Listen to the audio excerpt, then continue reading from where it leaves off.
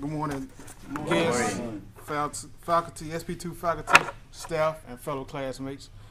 My presentation this morning will be on constructive criticism. And there are many different steps in order to improve someone's self-esteem. And one of the most important ones for me, when someone approaches me, is to have good intentions. That don't pick on me because there's something personal wrong with him or her. That to actually see that I need improvement in something, and to let me know and know that I can improve in whatever that they see that I'm lacking.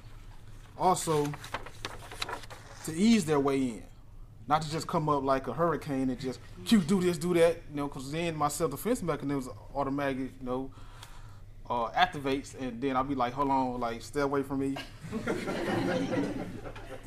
And another one also is that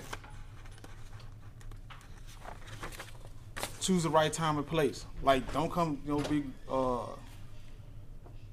not approach me like in a room like this with a lot of people and be like, well, Q, you should have did this, you should have did that.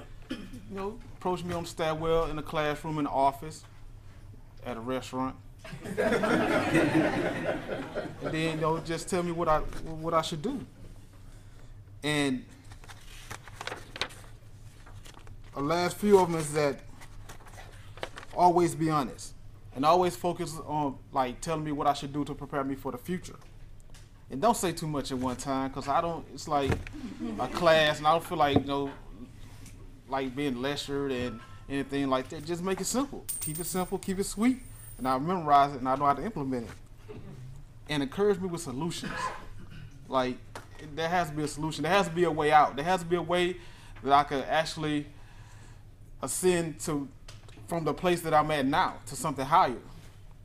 And I believe that, for me personally, that when actually someone approaches me like that, that what comes from the heart reaches the heart. That it's no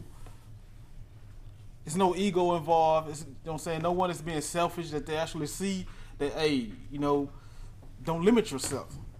And I know that's why I gave this presentation, because I believe that there are so many skillful people and talented people and like globally, that when you see this talent and this skill, like approach them and help them and show them, empower them, and the world is theirs. And that's the conclusion of my presentation.